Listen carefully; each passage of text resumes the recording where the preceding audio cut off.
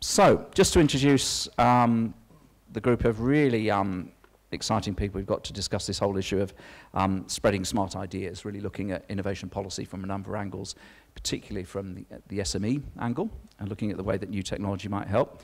We've got Brad Krauskopf, who is CEO of Hub Australia, which is Australia's largest co-working community, which he founded in 2011.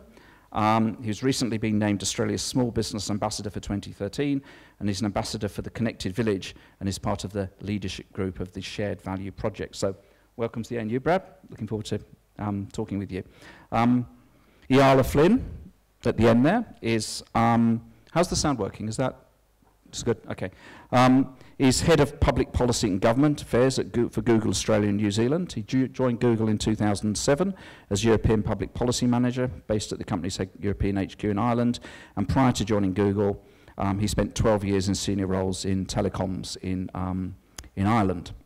And to my right here, Jim Minifie, who runs the Grattan Institute's Productivity Growth Programme. Jim was Chief Economist of the Boston Consulting Group for 13 years. 13 years at Boston Consulting Group and 7 years as Chief Economist for Australia and New Zealand. And we're very grateful to be doing this with Grattan and Google. I think it's really exciting. And we're addressing some really interesting issues. So what we decided to do is we want to make this as interactive as possible. So I don't want to go full flow with the panel and then open up for questions. I'd like members of the audience, you have to wait for the microphone, but signal if you've got a constructive contribution to make as we're going along, a question for one of us, or actually make a substantive point, then signal, and we'll make that as interactive as possible. I've been passed an iPad with a Twitter thing, which I'm a bit I've been forced to use it, and you don't like Twitter anyway at Google, do you? But that could be my excuse. Just say you're deeply offended if I look at the iPad. But we're going to try and pick some questions up from the Twitterverse too. So quite interactive. We've decided to pose the same question as a bit of an opening gambit to all the members of the panel. I'll start off with you, Brad. Give the same question to everyone. In terms of this whole space with creativity, ideas, and this whole issue of long-term productivity growth and innovation in Australia, what do you think, what actually is the problem or problems? And are there actually problems from your standpoint that government should actually be worrying about? So, Brad, and you have to have the microphone quite high. Yeah, sure. So I get to work with small businesses every day, day in, day out through Hub Australia and the co-working communities that we operate in Sydney, Melbourne and Adelaide. And when I look at those small businesses, really what they're looking for is how do they get connected with the other resources that they need in order to grow their businesses. When I look at Australia, we've got this huge amount of diverse knowledge capital, and then we've spread it out over a really big landmass. Even in our cities of Sydney and Melbourne, we've still managed to spread those 4 and 5 million people over about as big an area as anybody does anywhere around the world. So what I see for small businesses is that we really need to be looking at how do we create communities of practice and communities of learning for those small businesses. I rarely have small businesses come to us saying, I need more capital. What they're coming to us is, I need a connection to this, or I need a connection to that.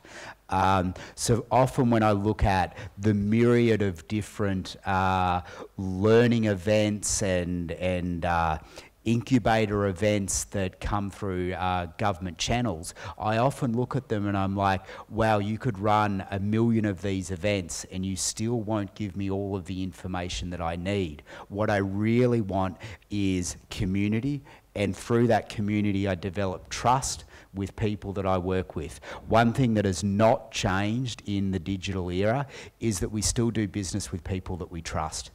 And how we go about building that trust, it's massively amplified and enhanced by the technology tools that we've got.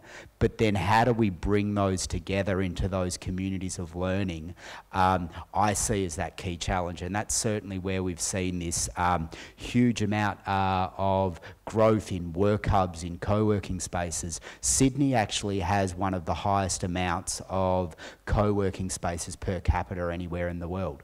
And I don't think it's any surprise that we also see that that's where the most startups come out of in Australia. So when I look at government, I don't see that it needs to be concentrating on content delivery. I think it should be investing in how do we connect those small businesses, how do we increase our workforce participation and ensure that the awesomely diverse knowledge capital that sits in our suburban areas, a lot where immigrant populations are first setting up shop when they come here, how do we connect them into the ecosystem of business and innovation in Australia? I see that should be where government should be looking. Thanks. Same question, Jim. What is the problem? You can take my mic. What is the problem is there anything for government to do in this space? Yeah, so to me, I'd break down the nature of the problem first into why would you want to innovate in the first place? And then second, how is Australia tracking? What's the nature of the challenge? And to me, on the one hand, you've got now quite an onerous task of finding a new source for income growth, given that we're unlikely to have the tailwind of very strongly rising terms of trade, which, while it's been focused on the mining sector, has actually driven income growth quite broadly across the economy.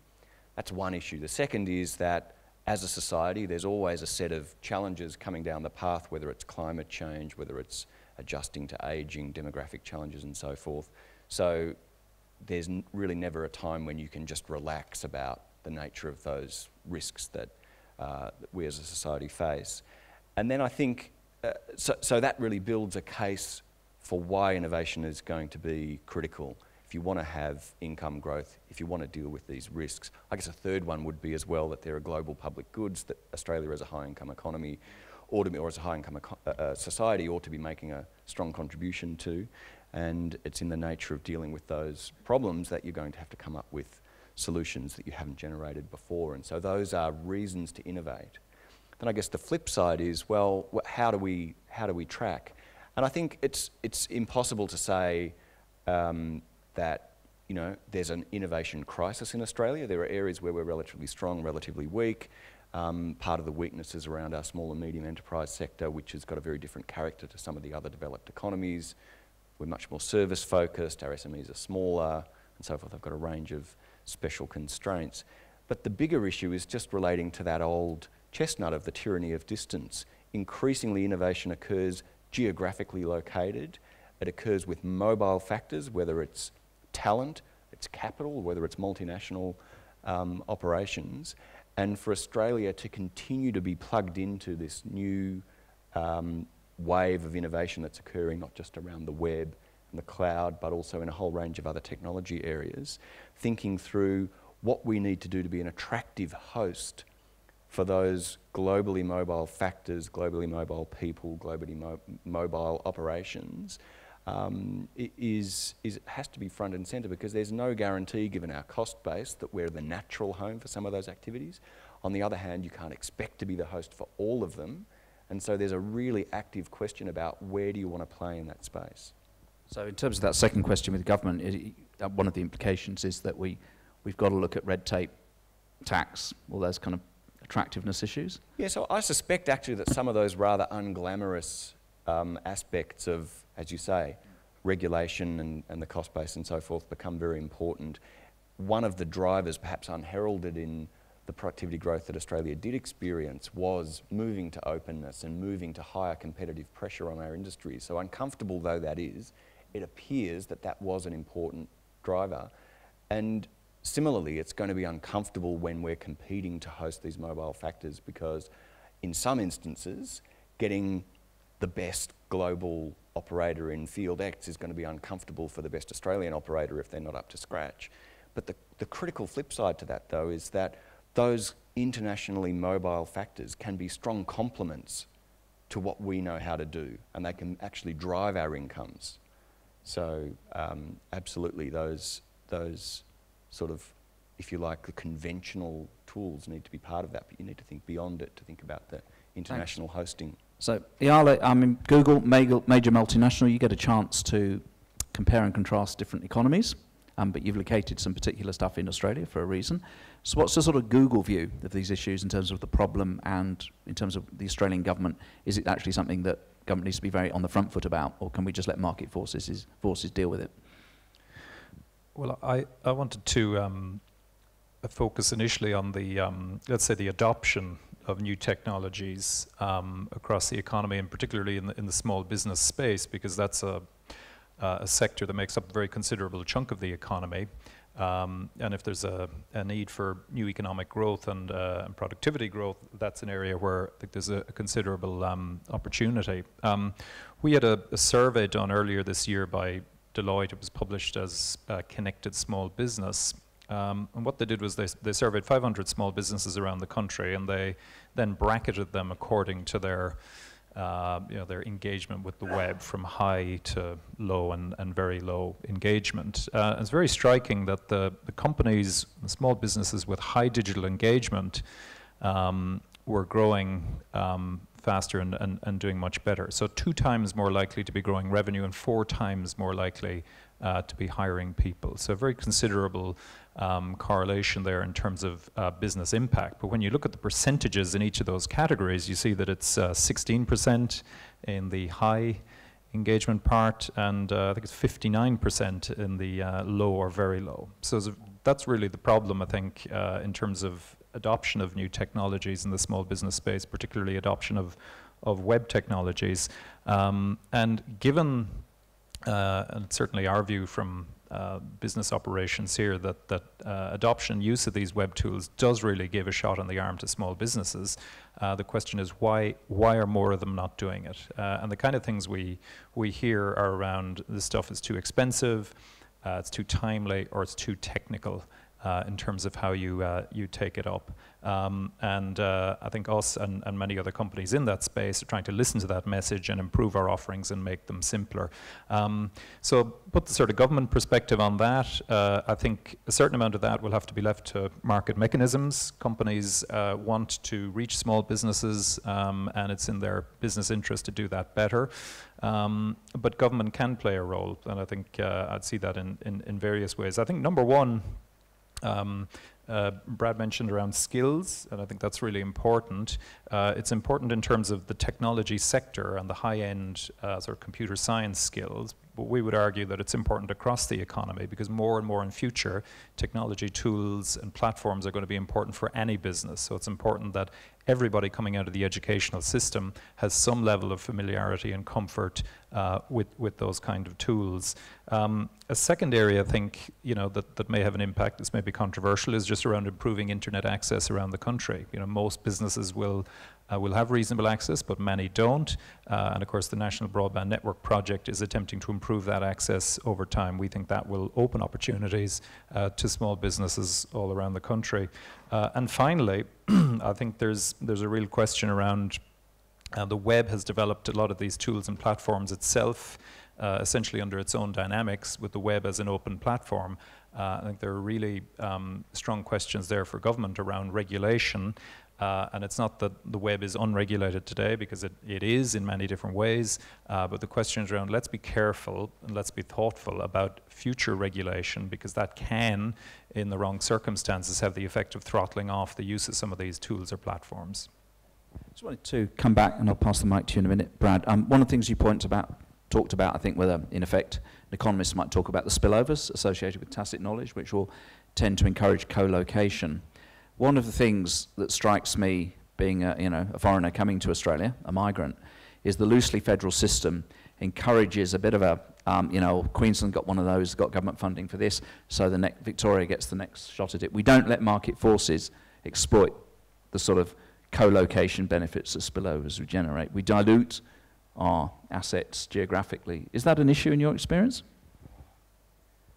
I guess, so at the moment what we find from a co-working and a co-inhabiting of spaces for small business, it's largely a CBD phenomena at this point in time. I certainly see that the legacy of the business models that we're developing in CBD will be the ones that prop up in suburban and regional Australia and that actually attempt to connect that. I guess one side of this is, yes, we could leave market forces to decide, and I guess we've actually recently done a fair bit of work on this, and to let, for example, what we do grow organically, over the next 10 years and leave it up to market forces. Unfortunately, because things are so distributed, it's also very hard, for example, to build a work hub in a suburban area and then just simply expect that there's going to be the traffic to make the business model work. Our analysis of it is that what we really need is leadership from large employers, including government, where we actually do enable our workforce to work in a more distributed fashion. So I guess to use the term teleworking, as it's often coined. Next week there's Telework Week here in Australia. We often talk about, well, our workforces are able to work from wherever they like, but at the end of the day, the culture and the incentives are not such that people do go and work wherever they like.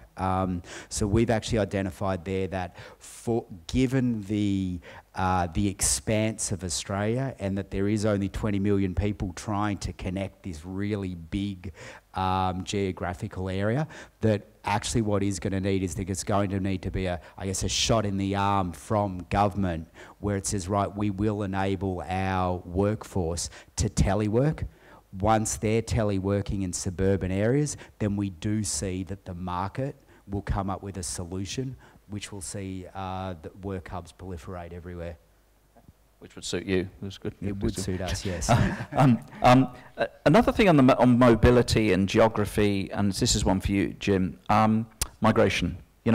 Migration, people who migrate are risk takers. They tend to be more entrepreneurial. They tend to go to cities, it's true. Singapore deliberately has, I think, last time I was looking at a visa class that attracts people who want to do a startup and gives them a special visa category. So coming back to the original question, Australian government federal policy, is our sort of stuff that impacts upon migration as good as it could be? Are we exploiting opportunities? Are we ruling things out?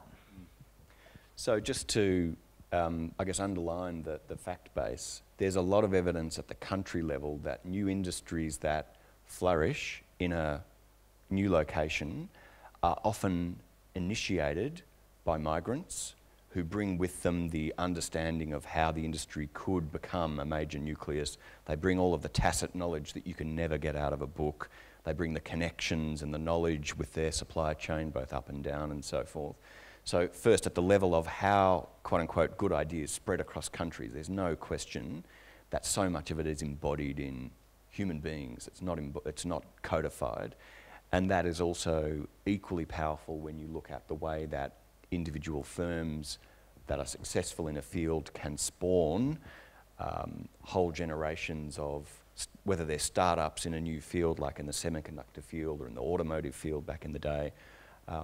You see these family trees of generations of people spinning out from existing firms. And so in that sense, the spread of good ideas and the spread of people are in large part synonymous. Now, we at Grattan haven't done detailed analysis of the Australian migration system. My understanding is, though, that there's no question that the skilled migration system has led to a cohort of, or multiple cohorts of people with high labour force participation that have made significant contributions fiscally, and I believe, although we haven't done the work, that you would also find some of the effects that I've just been talking about in Australia as well. Now, whether the current demand-led system and the categories that are codified into the way in which those visas are allocated is working effectively, we haven't done careful work. But again, from the outside, you would have thought that often those skilled labour categories I've sort of made this point earlier, are complements, not substitutes for local labour. So there's a sense in which you're not competing for the same jobs. You're actually jointly developing something which is of higher value than you could do if you didn't have that complementary factor. And I haven't seen careful work that looks at how that's playing out in our context. My conjecture would be that we may have a big opportunity that we're not fully capturing. As a migrant, I had the experience when I had my consulting operation. I was science, technology, policy, public policy, and went to see a migration agent about taking up permanent residency. He said, "Well, my advice is to train as a hairdresser." So there you go. Anyway, Iarla. So just to give our perspective on that, and I agree with what Jim has said. Google in Sydney has about 400 people in an R&D centre, so software engineers developing new technologies. And Google Maps is our claim to fame, started life as a Sydney startup and has obviously gone on to great success. So it's interesting. I think the two drivers really around why that can grow from literally 4 or 5 people to 400 is around culture and talent. Okay. On the talent front, Australian universities produce enough good computer science graduates on a regular basis that we can hire them and grow the operation organically.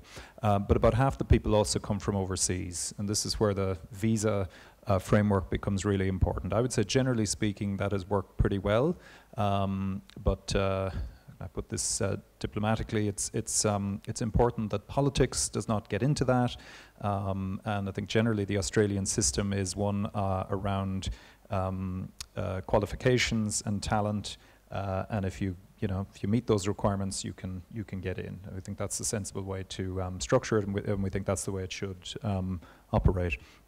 Now, on the culture front, Sydney, where we're based, is a very nice place to live, and I think that's a very important factor actually for attracting people from overseas. Certainly true in my case. The weather is far superior to Irish weather by a long way, and I think what attracts people to Sydney, and I would suggest Australia has these advantages more generally, is the openness and diversity of society. That is a huge factor, a huge positive in terms of attracting people from overseas and generating the kind of dynamism that we think you need to develop new technology solutions. An area where we're perhaps not as strong here as we should be is the sort of culture around risk-taking. And risk-taking is absolutely essential to innovation, because if you're not taking risks, you're not going to get anything done. I think it's something maybe that Australia perhaps isn't as strong as the US, for example, in terms of that embracing of risk-taking, the acceptance of failure as a necessity of something that's important, but something that you have to go through in order to learn and be better the next time. So maybe that's an area for some kind of culture change over the long term, and whether government is the best agent or actor to perhaps help affect that change, I think is an interesting question. I guess one point to make there about the flip side of the coin of how do we attract migrants to come here is that also our local talent now, when they look for a job, they're really looking at a global list of jobs. It's not just Seek that we look at in Australia, it's Seek that we look at the different versions of that all over the world. So, like for instance, in Adelaide, we've very much established Hub Adelaide with the state government there, with a specific focus on how do we keep talent in the state. So I think that's also a really important thing from a policy perspective that we need to bring in here. It's also it's the retention of talent. On the risk-taking side of things, I do agree with you completely. I've had the opportunity to live also in the US, and definitely there's that culture. I've also lived in Spain, and actually that also had a more conservative culture than Australia did from a risk-taking perspective. I think one of the great things for small business these days is that when we talk about things like lean startups or minimum viable products, and there is the opportunity to fail quickly and not necessarily have to fail big to work it out. And I think that'd be one of those core things that we really could be bringing into, when we're talking about training of skills, how do you set up prototypes, and how do you set up experiments so that you actually can fail without losing the family house? And it is possible to do that and actually throw out your prototype actually to a global audience to test it. So there are some ways that we can really leverage things there. Just come in on that. Most of you have probably heard this story, but in the US, when you go to see a venture capitalist and you pitch concept, one of the questions is, how many times have you failed? And they like you to have failed about 3 times, so you're really good. You're down the learning curve at identifying risks of failure and mitigating them. And I must admit, I'm a bit dismayed to hear some academic colleagues a few years ago, so-and-so left academia, it wasn't necessarily this university, and their business failed, ha, ha, ha. There was that kind of very churlish, ungracious attitude to something that to the Americans would just be, well, that's good, and next time round they'll probably do better. Just wanted to, unless anyone wants to come in on this, switch a bit to global value chains. One of the things that strikes us when we work with government is government tends to see things through siloized windows: trade policy, innovation policy, industry policy, employment, whatever. The reality of the global economy is there are transnational value chains that they're the unit. A lot of them multinationals like Google. I might ask you what your value chain actually is in a minute, but there's nothing interesting. But I'll just prepare you for that one. But they loop through different national economies, and competitiveness is about winning and retaining a position in those value chains. It could be Boeing's food chain or whatever. You have to innovate and you have to pass muster to be in that game. I wonder, and I guess this is a question to the rest of the panel, to what extent does the siloized nature of particularly federal government policy, but also state government policy, looking at it through, it's trade or it's something else, mean that we don't really get the intertwining? I mean, a value chain is a bit like a piece of rope. All these things are woven together. And would we have a more effective policy stance, even if it was getting out of the way with red tape and tax, towards innovation if we had a more integrated approach? Jim, do you want to take that or Iarla, and then Jim? Well, again, sort of focusing on the tech world and thinking about the value chain, I suppose, and again speaking about from Google's perspective, I guess the value chain is a value chain of people, and therefore that makes for a very fluid operating model, because ultimately the products we're developing are essentially intellectual property type products in the main, we use internally the same platform that we want to use to actually deliver these things to end users, which is the web, the global web as the platform.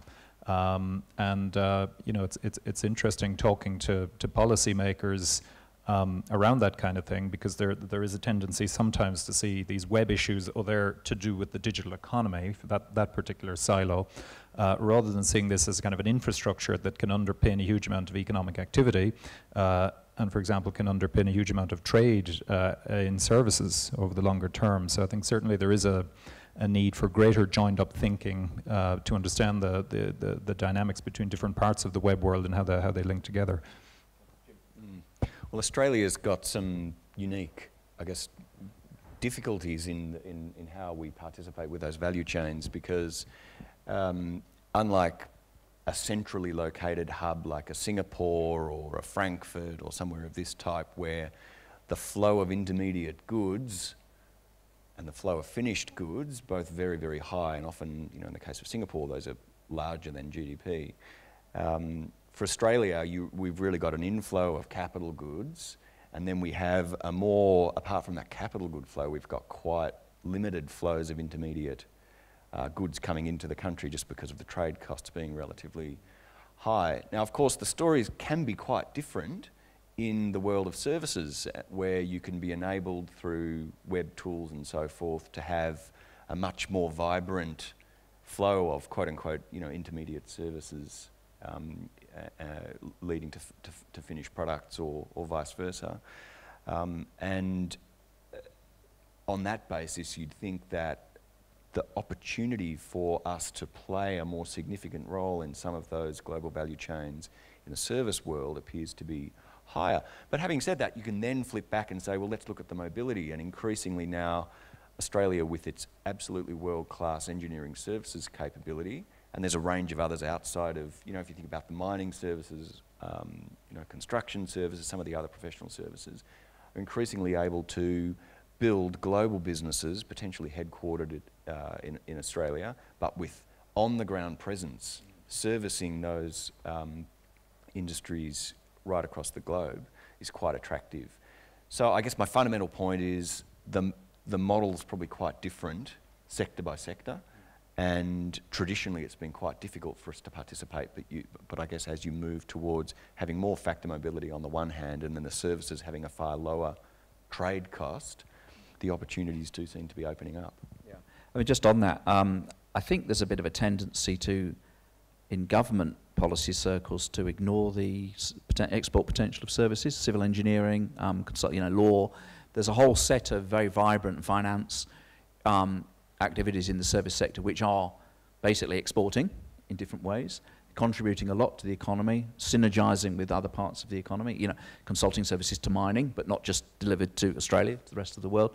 And we do tend to have a bit of a, you know, maybe it's the cultural cringe, but not recognising that we're actually really, really good at some of this stuff. You know, we're playing a role in designing eco-cities in China and things like that, not building them, but, you know, designing them with, you know, along with leading firms from the rest of the world. So I do sense, as someone who works quite closely with government, is that we do have a rather traditional model, and the mining boom has emphasised that, of the sort of primary, secondary, tertiary structure of the economy, and we ought to kind of rebalance that. You know, we talk about evidence-based policy making. Let's actually look at some of that evidence, because it shows that the service sector is no smaller as a proportion of GDP than most other OECD nations. They're all about the same. It's about 80% or something like that, and it's vibrant, and our regional connections are very, very powerful. So, but I'd like to get the audience more involved. We must have said something that, yes, that you disagree with or agree with. If you could wait till the mic comes, it's gonna, the mic is gonna jog, not walk down.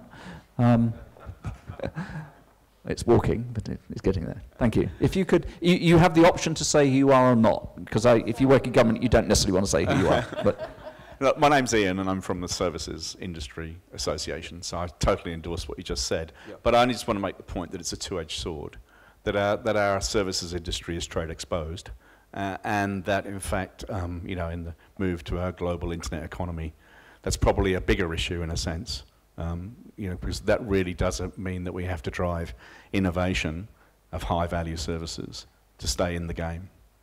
So that raises the cultural issue. Do we have an innovative enough culture? The variable that no one likes to talk about in this context, so the way that certain cultures seem to have a bigger appetite for risk and innovation than others. What would you say about that? I would say it's a real problem, and I think there's just not enough focus on that part of the solution in terms of our economic future. So, yeah, look, you know, whether it's a government problem or whether it needs to be shared amongst industry and others, but essentially we're not putting enough focus on that particular issue. Yeah. One thing that I think I have perceived is that often government is called on to make up for where there has been a market failure or where we're not good at something. Certainly a common sentiment for us in small business is figure out what you're good at and then get really good at it. So, you know, from an Australia perspective, what are those things on services, and when we look at agriculture, construction, mining, health, what are those things that we could get even better at? And let's figure out how we could be investing in those rather than in trying to improve something that we're not so good at. We're doing our best being microphone poor at the moment, switching around like a baton in a race. But yeah. Okay, John Scott. I historically was involved in networking the whole health sector together, and have worked across a number of different industry sectors where we're working with a lot of SMEs. Most SMEs have a terrible history of networking. They usually get raped and pillaged under the old B2B model. In terms of government involvement, the service sector is absolutely critical, and government has big footprints in much of the service sector.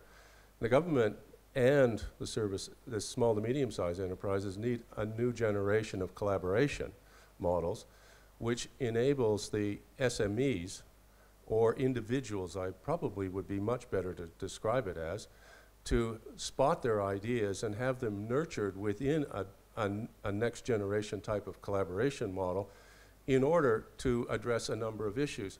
One is it's extraordinarily difficult to protect your intellectual property as a small to medium-sized enterprise, even though it may be earth-shattering. Second, in a lot of these cases, there are, say in the healthcare sector, there are medical legal issues that have to be addressed.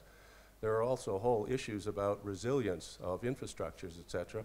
And anytime you get into the electronic environment, you're actually having to line up a whole variety of sectoral players who think they either have a right to be there or a right to own it. And telcos are one of the best examples. So I think in terms of the debate about innovation and Australia's future, service sectors, but it's going to take us to actively think differently about markets, because in a sense we have to create markets where we define the rules of what the market looks like in order for it to be a market that we would say is a market we would like to have. Yeah.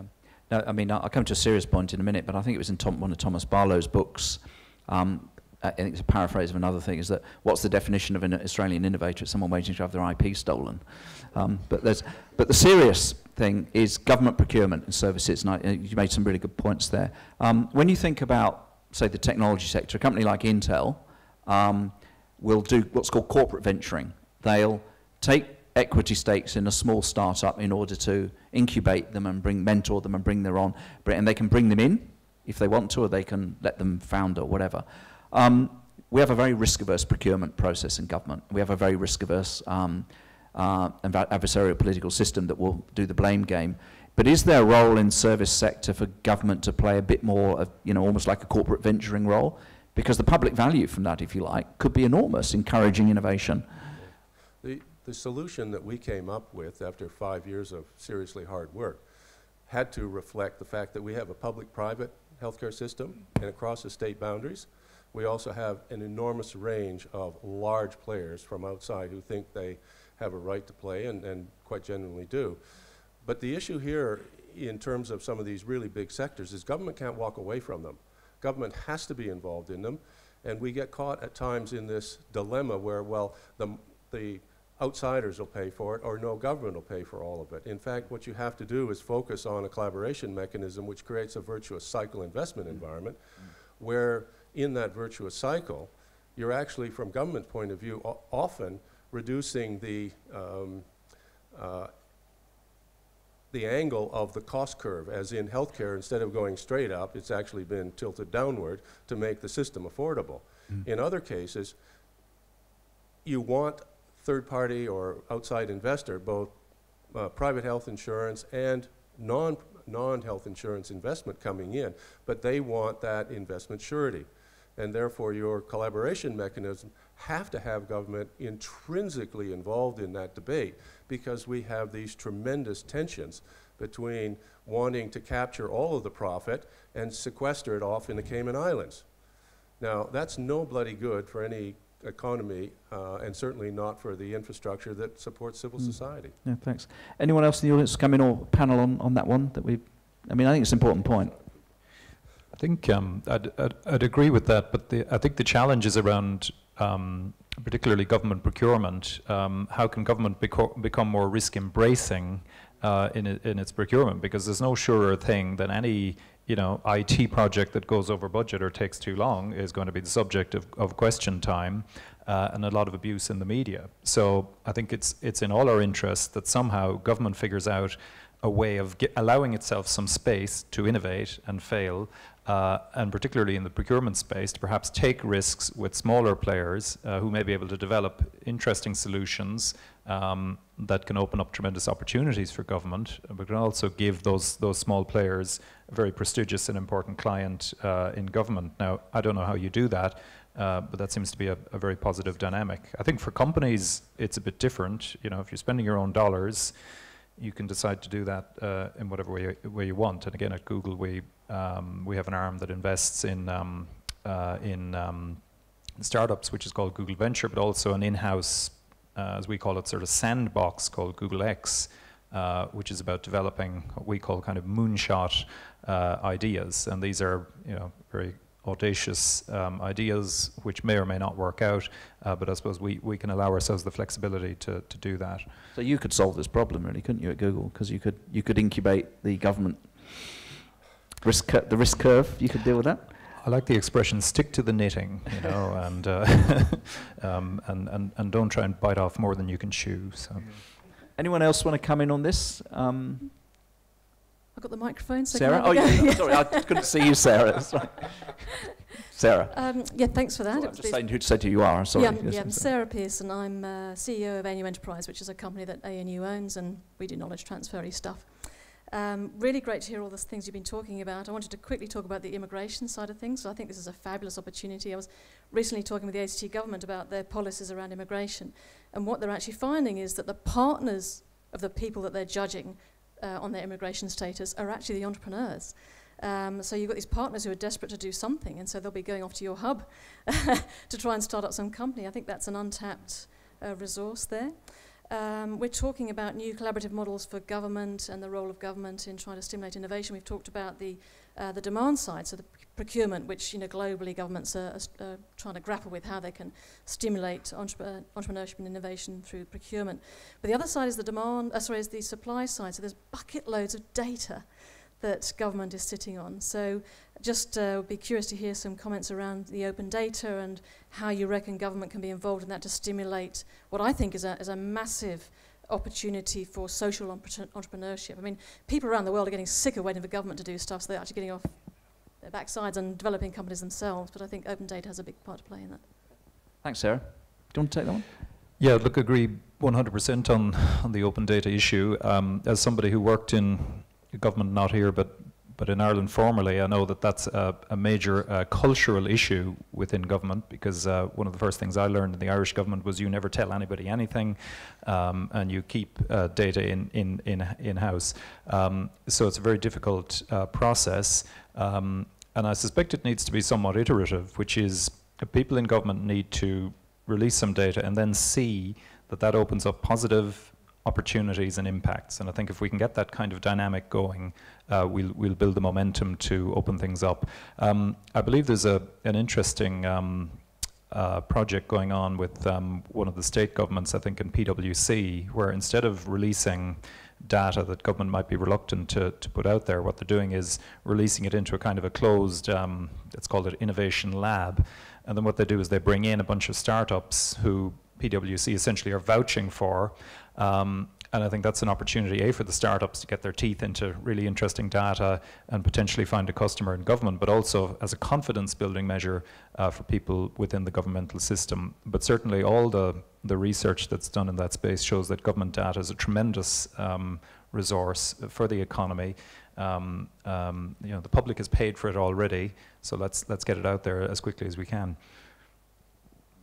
Look, if I can just add to that, it's clear that somehow between the existing government-owned data sets and what you could think of as crowd-generated or crowd-sourced data, there's a huge spectrum of some sensitive, fine, that's off, but there's a huge amount of less sensitive data which might already be public but not at scale because there's no government support for its deployment in a way that would benefit people. So if you think about the use of anonymised health data to identify correlations that could help with policy formation, that would just be one example. So I'd strongly support that. I think in practice, governments have been exceptionally risk averse, and there are recent examples of enterprises hosted in other universities which have had to fold because they just haven't found the partnership coming from government for even data that, on the face of it, really has got very low sensitivity. So, yeah. I mean, just to be devil's advocate and a bit right wing about it, I'd prefer a risk-averse government than a reckless government, a really reckless government. But anyway, question there in the middle. Hi, I'm from government, but I won't identify myself so I can be as frank as I like. And I didn't identify you either, you noticed. Thank you very much. A couple of quick comments. The question of involving SMEs and fostering or nurturing, mentoring even, innovation, it was a proposal put up by the previous government not long before the election. No indication as to whether or not the the new government will continue in that venture. There's money there, and they might return that money to whence it came for the greater good, or else they might use it, and it's specifically to promote innovation in SMEs, to de-risk it, along the same lines as models that have been used in the UK, the US. In Australia, it's been used in Victoria. Taking a step back as to how you would encourage the government to be more risk-taking in this environment, I think it's exactly what's being proposed, and that's to take a portfolio approach. So you do many things, you probably keep them fairly small, so that you do a concept, do a proof of concept if that passes it, and slowly build it up so that the risk is approached in bite-sized steps, and you can fail early, fail cheap. I think that's quite saleable to government. It's just a very hostile environment with the budget at the moment, where there is a mantra of spend every dollar wisely, and so therefore implicitly don't take risks. I'd also like to talk briefly about the issue of data and cultural change within government. You'll be amused that just today over coffee I was talking with a colleague about exactly this problem, and the approach that we for free have landed on was yours, which was to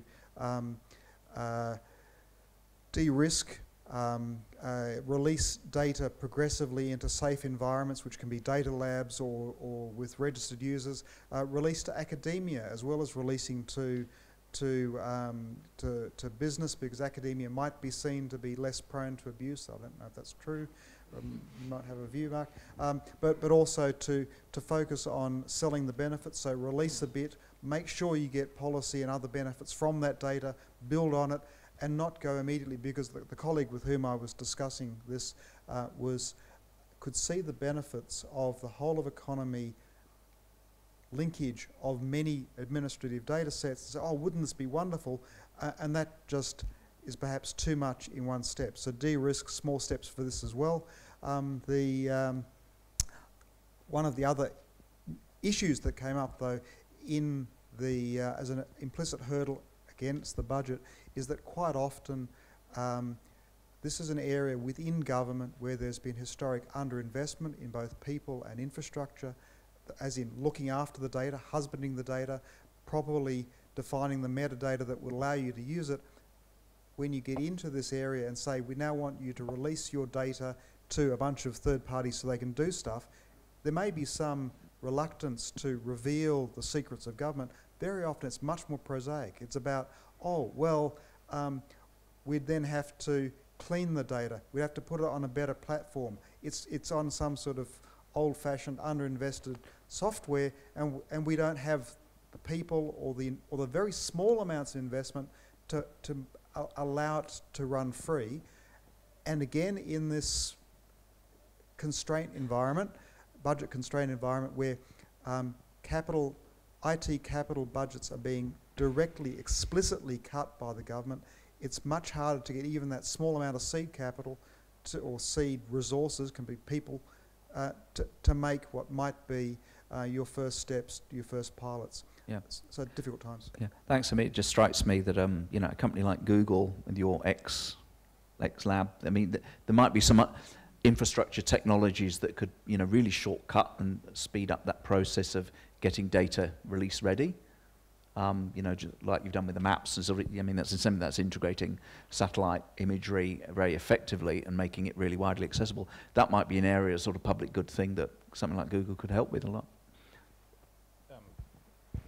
I think that gentleman is absolutely right, though, that often the data is in the wrong format, and there's quite a lot of work to be done to get it into even a sort of a basic format where it could be released and used.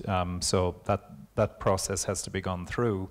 And of course, if the cost of doing that is falling on a government agency and they're saying, hang on, we're just making this available, is there going to be a benefit? How are we going to cover these costs? It's a very real issue and one that's difficult to overcome. I suppose those of us who support opening up government data have to do a better job of highlighting the upsides, and I think you're absolutely right in terms of the approach being around baby steps, building confidence and showing that in fact this is an area that can open up tremendous opportunities economically and socially. Brad, and then was just going to say, data is not really one of those things that I think about too much. But it does strike me listening to the comments there that through the different co-working communities that have now propped up, there's actually an ability from a distribution perspective to access a much larger number of small businesses at a single location.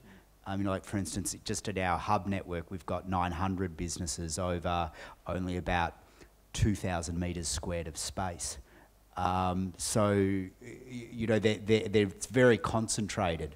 So I think that could be a great distribution method to actually get that data in front of the small businesses that you want and also know that they'll still be back the next day. I have this kind of chicken farm view of your thing. It's like, question at the front there. Hi, my name's Daniel. I work in corporate tax at Treasury. Just on the data sharing thing and about the cost of it, a lot of the upfront costs of it can be seen as an investment. In Sweden, their constitution requires them to release a lot of their data. And so sort of with their tax policy, they have all the finest tax policy academics delving into their tax data because it's the only country where they can get it. And so they've got all these free people working for them, telling them how they can improve their tax policy. And so they can either have more effective tax policy or even sort of like cut some costs and not have to be investing themselves into trying to understand what's going on and how to improve the policy. And I remember when I was doing some policy consulting when Blair, a few years after Blair came in, I remember talking to the Treasury about, you know, and I asked for some data and I never assumed, you know, and they posted me a CD with a massive amount of data that was just like, well, there you go, you know, we're happy to share this. And I was completely taken aback. So it's, yeah, but the Sweden stuff is very important. Anyone else want to come in for the audience on this? So there and then back at the front, yeah. Yeah, thank you. I'm interested into the issue about the Matt said about innovation policy. I worked before with the government as well, related to innovation policy as well, and then I moved to starting up my own businesses as well, and failed a couple of times. And I think the one that very important on that time was actually about entrepreneurship, really taking risk. But there was missing there in terms of really a policy backup from the government, for instance, about when dealing with bank, for instance, borrowing money, things like that. So in Australia, I think when you're talking about innovation, you're talking about how much innovation policy from the government. You're expecting that the government will put, put up actually policies related to R&D policy. They're talking about like implementing CRCs, for instance, helping government research centers and businesses actually working together, and creating entrepreneurship there. And I think I compared to what I saw actually in Europe in many universities there, I think in Australia we are lacking about entrepreneurship at the university level. That's actually I noticed actually comparing to some many universities in Europe. So you think that actually to build the culture of innovation, you should start it with the universities? That's the question. And for instance, ANU, we are very strong with research here. But honestly, I haven't seen significant, businesses really created compared to Europe, coming from ANU, for instance. I think that should be a challenge. And do you think that innovation policy, as I call it actually a culture rather than a policy, should be actually started from, really prop up and put more money for CRCs, for instance, putting a lot of money into the universities related to the research implemented into the business, for instance, like that? Yeah. I might take that one, and probably colleagues, I'm looking at Sarah, might want to, if she can grab the mic. But look, my view is that government has thrown squillions at types of research that are orientated towards commercialisation, and entities like you mentioned, the Cooperative Research Centre programme. And this is one of the big policy issues. We have thrown a lot of money at this stuff for a long time. I think the CRC programme started in, 1992-ish, something like that. Now, I'm not going to say whether it was limited success or not. I'll let people draw their own conclusions. But we have this perceived innovation deficit. I think this is where we have issues of culture that we talked about, incentives, the way capital gains tax works and things like that. But we shouldn't be throwing more money at commercialisation. We should be perhaps doing more to facilitate the people who want to do that kind of stuff, and rewarding that. I mean, there are things like if you want to leave academia for 3 years, you know, you're making it easy so you don't lose your superannuation stuff and all that kind of thing. People complain about that. I mean, I personally think you should just take the risk. I mean, an American wouldn't worry about that kind of. It's a bit of an Australian obsession, superannuation. So it reflects our culture. We encourage people to retire at 55, which is mad. And people really do retire in that. So I wouldn't throw more money. I mean, that's one of the things. I think government should just get out of the way there. I think they've thrown enough money at. We spend a lot on research. We always whinge we don't spend on research. We actually spend quite a lot. And I think we have to look at our culture and our other aspects of our sort of policy infrastructure that get in the way. We've got to wrap up in the next few minutes, so I think we've got another one, and I think there's Zoe too. Is that, yeah? So we'll take two more, yeah. I'll just be quick. So I just thinking about what Iarla said earlier, and you know, the whole issue of digital literacy and take-up. You know, we talked about the skills issue in the sense of expert skills for science, technology, engineering and maths and so on. But you know, Google's done some reports globally, and it looks like Australian industry is, you know, approximately only half as good as the UK industry in terms of digital take-up and adoption. And, you know, we're talking about innovation priorities. As Iarla was saying earlier, those organisations that do adopt technologies tend to be much more successful as a result. So I think there is a key priority area there around accelerating digital literacy, particularly in small, medium enterprises. Zoe Piper from ACCI. I just wanted to make a quick comment on the data. I've actually got a lot of different people from a lot of different organisations wanting to give me data, including a number of different government departments, industry associations, professional bodies, academics and so on. And I also have private companies wanting to work with me to help analyse the data, including IBM. I've also been speaking a little bit with Google. So certainly open to any ideas or any input that people might want to have into that. The idea is to use that data to draw out insights on productivity, firm level productivity in Australia, as part of the productivity leadership program that ACCI is running. Any, back to you, Sarah. Have you got a mic? Or, oh, you have? Oh, God, the system's working. So I just want to make a quick comment and say yes, absolutely agree with everything that you've been saying about the response. I think there's been studies that shown that a lot more money has been thrown at university-based R&D, but it hasn't then led to perhaps the ROI and the growth of industry, et cetera, et cetera. But maybe we could be more strategic. When I know that's a bit of an issue for government. They say we don't like to pick winners, but do we need to be more strategic? So that's a question to throw in. I think I'm certainly seeing that industry is very keen to collaborate with universities. They see that there's this fantastic expertise, and they've paid for it. So they'd love to be able to use it. So I think universities need to make it easy. I think that's one reason why industry doesn't go to universities. They're pretty difficult to collaborate with. And part of that is that culture. You talked about that, the reward systems, etc. But it's not just the culture inside the university sector, it's the culture inside some of the corporates as well. You know, that culture needs to be addressed. I think culture is one of the biggest challenges that we've talked about tonight, which needs addressing. Who does that? I don't know, but let's get on with it. I think in the past, government has seen, they think innovation is R&D. And my God, it's not. You know, innovation is so much bigger than the university system or the R&D. So I think there's a lot of opportunity for governments to expand out and see innovation for what it really is and invest where it needs to invest. And I have to say, this is being filmed, but I'm going to say it anyway, using innovation as an excuse for corporate welfare is not a good idea too, that kind of game. Anyone want to come back on some of the issues that Sarah was talking about? Culture? Jim, you've been a bit quiet for a bit. Let's get you going. Well, I just come back to the observation that very little of the technical innovation of the world is done de novo in Australia. So it's really all about getting embedded into that global process and making the most out of, call it adaptation or adoption, call it participating in the global value chain. The point is to be very outward looking and very open, and that means not being protective about your own patch, but recognising that the pie that's out there is so big, and it's about grabbing hold of it. I'm sorry, Mark, I just got to jump in there because absolutely. That's right. And I come from an open innovation background. I'm really trying to get Australia open for business because there's so many large multinationals in the Northern Hemisphere who are really keen to access the SMEs in Australia. Let's get that open.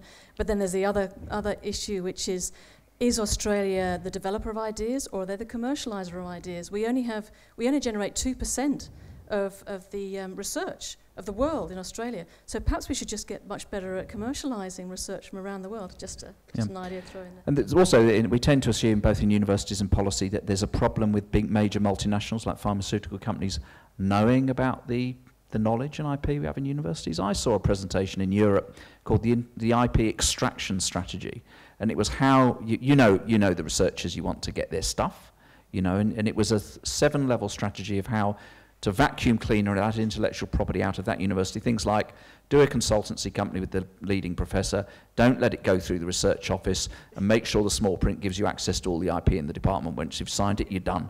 And that kind of, and if they turn you down, sponsor 3 postgraduates. It was like, it was very structured. So they're out there, they read the stuff, they do that stuff. There's not a problem. We assume that we need databases to let people know about the IP. The big multinationals know all about it. I mean, that's not the issue. Anyway, there's just a final thing, someone caught my eye back. We're there, okay. Let you have the final question and then there's some nibbles and things afterwards. One thing I noticed is that the discussion has been quite abstract, and I was wondering what kind of innovations are we talking about? Probably don't have time to sort of address that, and perhaps that's part of the problem, that the way we talk about these things maybe isn't cutting through to a lot of people in government, in the community, to get the momentum behind innovation and the benefits of innovation. And the other thing I would sort of mention in a tongue-in-cheek way is probably if you're approaching government with any proposals, just scrub the word innovation from your proposal, because it's sort of not the acceptable word anymore. So just get your thesaurus out and look for synonyms. Very good points, and certainly the latter point is certainly true. In terms of the abstract, I think we were talking about the data thing. I think we could have given better examples. One is e-health. I think you alluded to it, Jim. If we've got all this e-health data, it is ill-health data, but ill-health data, if you anonymised it, people could do epidemiological studies, and you could actually contract I could contract to have other people look at the data that my doctors see, and maybe it's a bit like a sort of pattern recognition second opinion. You could have a whole value-added market. I remember when I raised that with the Department of Health a few years ago, and they said they'd get back to me and never did. So there's that kind of issue. But there are concrete things that you could do with data that I think that are tangible, and you're right, we should have. But I'm just going to quickly, as it says on my thing, soft drink and nibbles. I'm just warning you, it's soft drinks and nibbles. But it's not hard liquor. But just starting maybe with you, Brad, just any quick summing up points, something outstanding agenda items you want to just stress before we wrap up? Doesn't matter if there's nothing. I think that there is a tremendous opportunity there where we look for ways that we can better foster collaboration between the SMEs. We touched on a little bit of these points there, but we're now seeing small businesses at the hub from about 5 different industry disciplines all getting themselves together and starting to going on pitches together. So it's not even that they're an incorporated entity. There are now some ways at our disposal of really supercharging the collaborative potential of small business, and I think that would be a really big thing to focus on. And the only other point that I really want to highlight as well is the knowledge capital that sits in the diversity of people that are living and working in suburban Australia. It's how do we capture that, because it's all sitting there. Use the phrase industry disciplines. Working in university, that made me shudder. I mean, people talk about loyalty to the discipline is the most important thing, and there's industry disciplines now. That's a nightmare. Anyway, Jim. To me, the challenge that was just put forward around, what are the concrete innovations that we're talking about here is such an interesting one, and what I perceive is just across industry sectors, there is so much of interest going on globally. You can pick any sector, and it's the result of the IT revolution, the materials revolution, the comms revolution. All of those things are impacting multiple industries in such diverse ways, and so it's really impossible for a central planner to pick priorities, and it's much more about saying, what do we need to do to maximise our exposure to what's going on? So again, I come back to the openness as opposed to the trying to get the most out of your narrow field, and just having some confidence that Australian capability, when mixed with that global richness, is going to lead to a plus for us. Last word to Google. So. Oh, better make it a good one. No, I think you're right around the jargon, and certainly in the tech sector, we love our jargon. And we talk about things like cloud computing, you know, whatever that is. And indeed, that gets us into great difficulties when we're trying to talk to small businesses and the people who run them, because they just don't understand what things like cloud computing are. But I think if we can put it in simple terms, it's like, you know, maybe it's using Twitter or Facebook or YouTube to talk to your customers. Which, by the way, didn't work tonight, so... Well, that's okay. I'm very sad to hear that. You sabotaged it. Or maps or online advertising platforms, you're absolutely right. We need to make these things more concrete and simpler, and so people will be prepared at least to consider them. So, okay, look, if you could all thank my colleagues here for